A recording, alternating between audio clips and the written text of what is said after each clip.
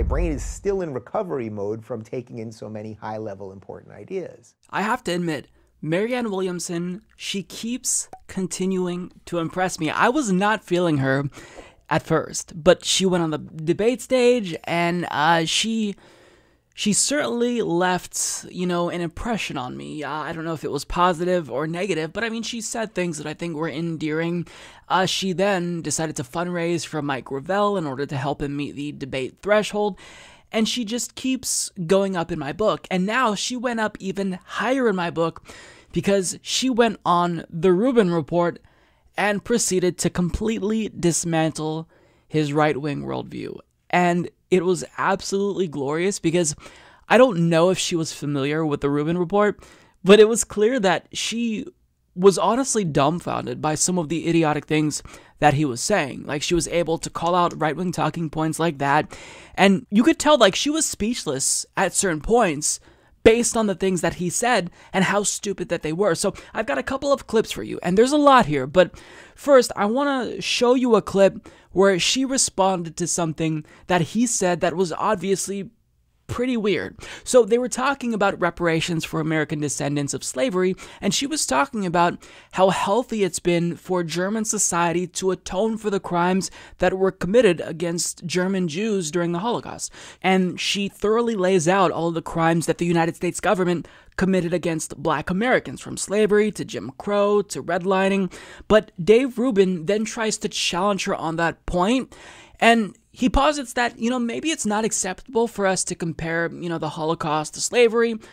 Watch her response here, because I think it's going to speak for pretty much everyone who knows what Dave Rubin is about. I mean, a couple of times you're referencing the genocide of the Jews to slavery. Seems like a little bit of a slippery slope there, no? I don't even know how we can say that, actually, and I say that as a Jew. Have you read up much on slavery? Yeah. We're talking abject slavery, Dave. I mean, nobody's in a contest. Nobody has a monopoly on human suffering. This was abject slavery. And also, if you started slavery in 1619 and you had 2.5 years, 2.5 centuries, and then at the end there were 4 to 5 million enslaved people, do you realize generation after generation how many millions of people we're talking about? She was genuinely baffled by his ignorance. Baffled by it. Like, he is probably of the mind that, look, we abolished slavery. We freed the slaves, and now they're free. Spread your wings and fly. But life isn't that simple. Life isn't that simple. Discrimination doesn't just go away. It still exists. There were still very explicit discriminatory policies against Black and brown people in this country. This shouldn't have to be explained to someone who's a political commentator. You should just know it. But the fact that he doesn't know it, and he clearly did not read up on the history of slavery, I mean, that speaks to Marianne's response there. She was weirded out. So I don't really have anything to add, because her reaction there said everything that I wanted to say. But moving on, there was a point where he strawmanned members of the Democratic Party who are running for president, and this is a strawman of the left in general. Whenever the issue of immigration comes up, the right strawmans us and says, oh, well, you support open borders. When, I mean, you can never find an example of a lefty talking about open borders. So she acknowledges that and then shuts it down immediately. It seems like everyone's kind of veering to some version of open borders. That's somehow something kind of. No, so you say tell you're me. A Democrat. Where do you get this? Well, I don't consider. You say I'm a Democrat. No, I don't consider myself a Democrat anymore. I don't consider myself a Republican, but I'm definitely not a Democrat. I have not heard one candidate.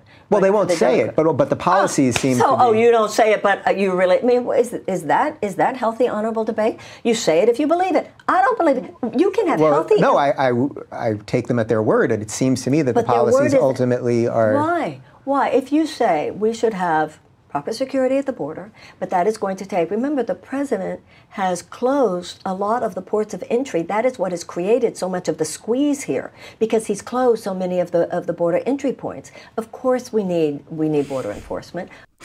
Now, right before they got to that part of the conversation, Dave Rubin was talking about how healthy it is to have this debate, from people who have different opinions on things. And then she took it and threw it right back in his face when he proceeded to strawman members of the left. She said, is that healthy and honorable debate, Dave?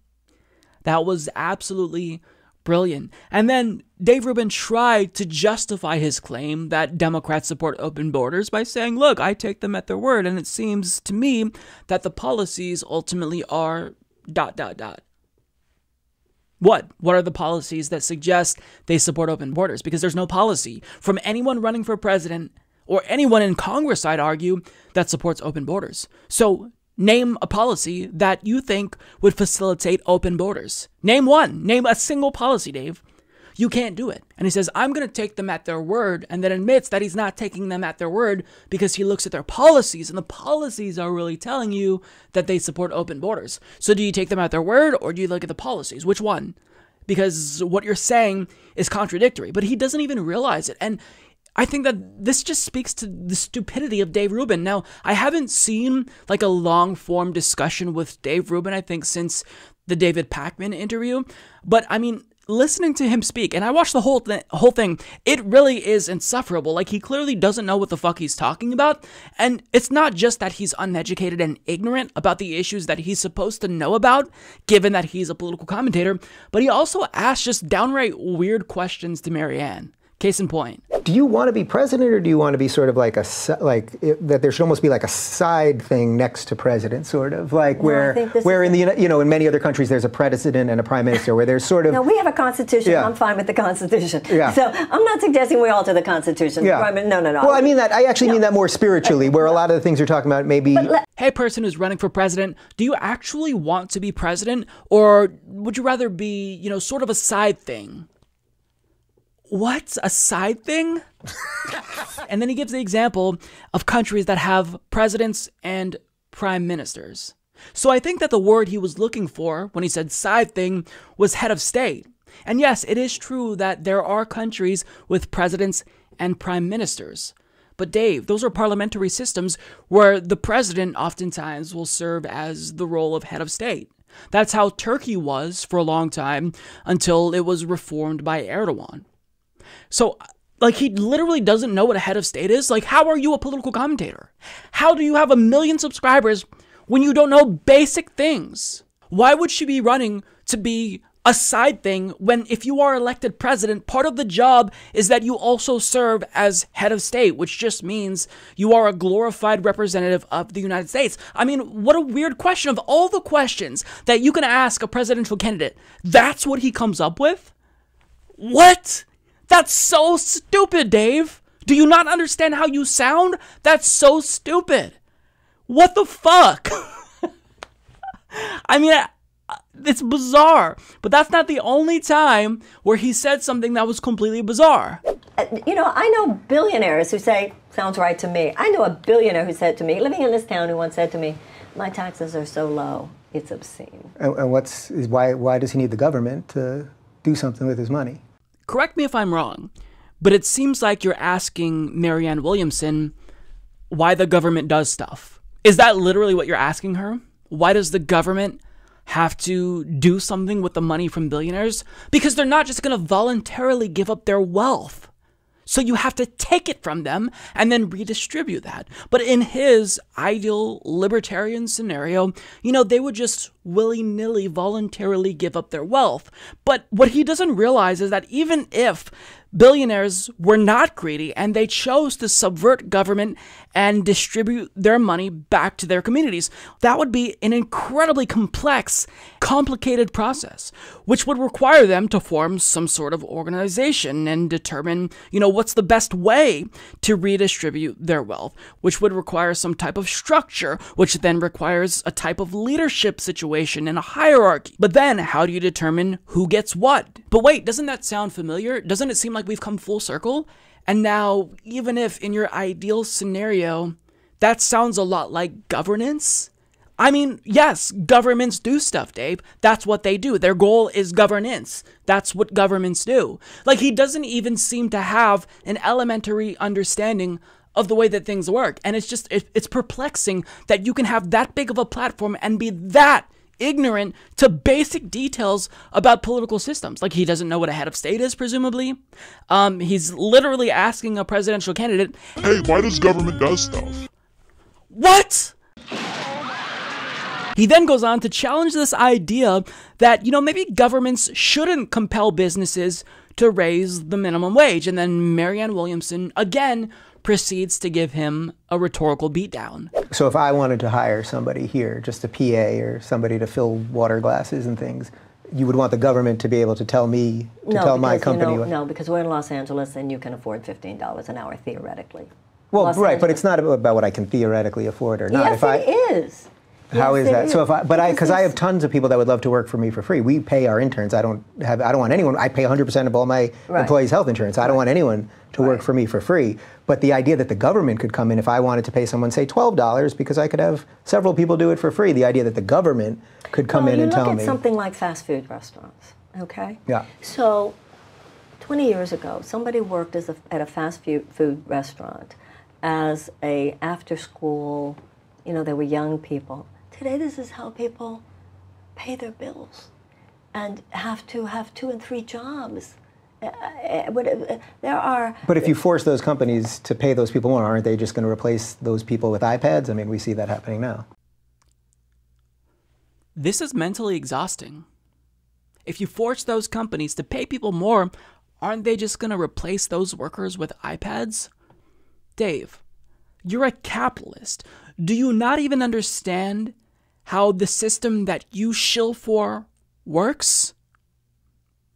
I mean, to believe that, you would suppose that, these companies, if you make them pay their employees a higher wage, then they're going to retaliate and then they're just going to lay people off. They're going to say, you know what? I'm going to punish you by laying you off now since I have to pay you more. And now I'm going to replace you with an iPad. Haha. Oh, what's that? You want to unionize and demand more? Well, I'm just going to automate away your job if you do that, peasant. I mean, that's not how capitalism works.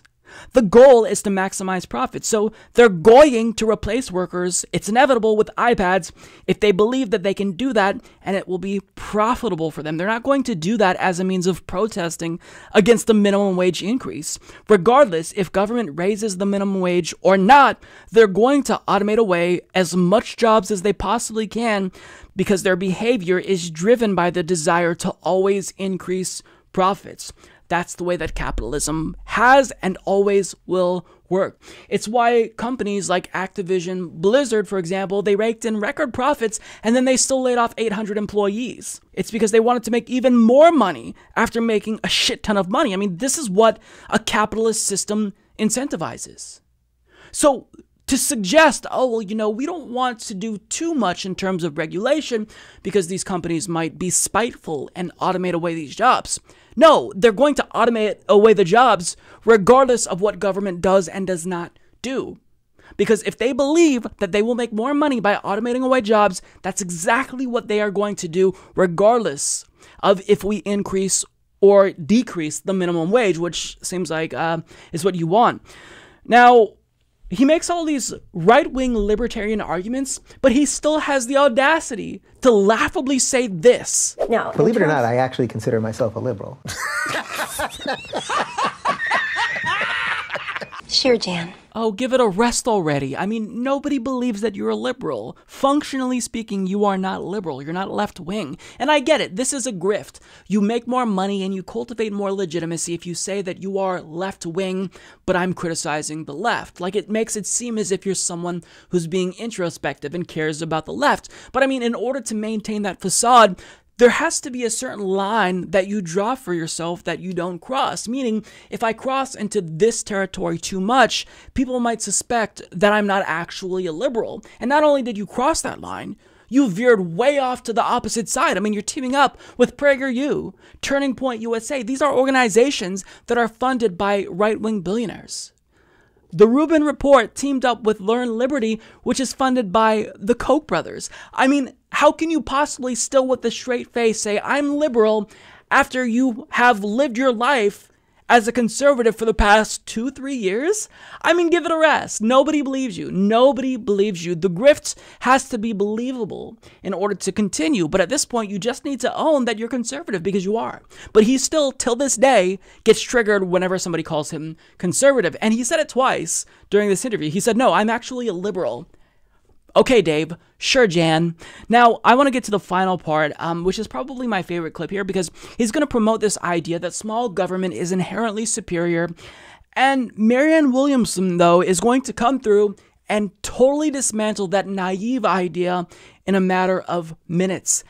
And what she did here was just artful. I give money to poor people when I can, and I volunteer when I can, and things that I do at sort of the personal level. But that it seems like a lot of the answers that are coming out from everybody on the Democratic side right now are just that the government should do these things. And me personally, would always be leery of the government, because the government is the people that put people in slavery. The government is the thing that exterminated 6 million Jews, et cetera, et cetera. So my preference would always be that we're always taking power away from the government. We're giving the government less money so that it will spend less and do less things so that we can do all of those things in our personal lives. And I wish I heard more from the Democrats about that sort of thing. There is a healthy skepticism that anyone should feel, any American should feel, left or right, towards government overreach. And leftists feel just as much as you do, it just tends to be in different places. Okay.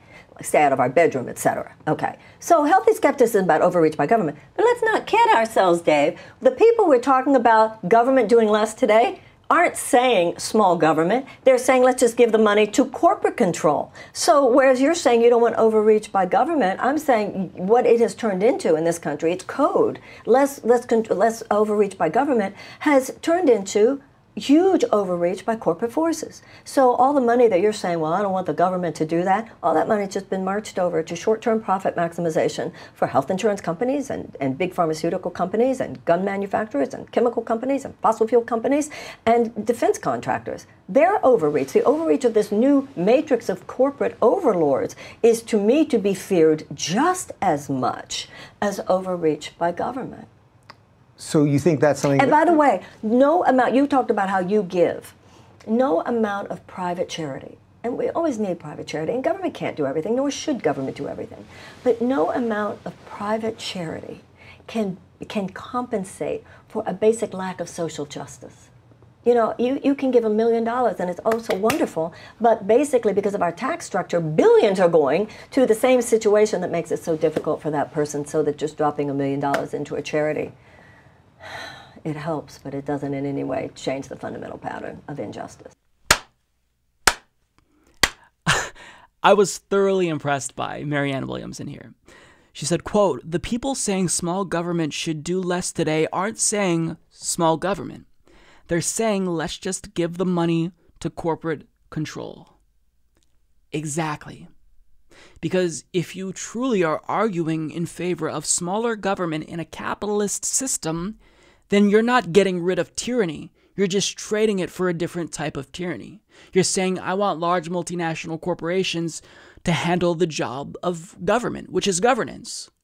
And the problem with that is, see, government is at least accountable to people. You can vote and you can argue and debate about how powerful that makes you in a democratic society, but nonetheless, you can still exercise some level of power, which means that you have accountability over government. But when it comes to Nike or Amazon or Comcast, we don't elect members on their board. We have no say. So you're not getting rid of tyranny and authoritarianism if you reduce the size of government. You're just trading it for a different type of governance that I would argue is a lot more harmful. But see, to him, he simplifies the view of the world. Like, to him, good governance and crafting public policy isn't necessarily all of these complicated, interrelated things. It's just a matter of determining how big government should be on any given political issue. You see, on this issue, I think that we should adjust the size of the government scale to a 6. We'll make it that big. And on this other issue, let's reduce it to a 2. Let's make it really small there. I mean, intelligent people realize that good public policy and making good public policy is a lot more complicated than that. But Dave Rubin doesn't get that. To him, big government versus small government is the entirety of the discussion when it comes to politics. You can reduce all of politics down to the size of government to Dave Rubin. He's like a 12-year-old. He's so naive. But I'll end it there. You know, there were other things that I want to show you. He literally had the audacity to ask her if Trump deserves credit because he changed his mind about bombing Iran, and she shut that down. And there was so much. It was difficult to single out just a couple of clips because I could talk about this entire interview and just do an entire Humanist Report episode on this alone, but we have to cut it off somewhere. This video is already way too long. And we'll leave that there. Marianne Williamson completely and utterly dismantled Dave Rubin's libertarian worldview in less than 2 minutes. Brilliant. Well played, Marianne. Keep up the good work. Mike is a total loser, so don't hit the subscribe button, okay? And whatever you do, folks, do not hit the notification bell either. Mike treats me so unfairly.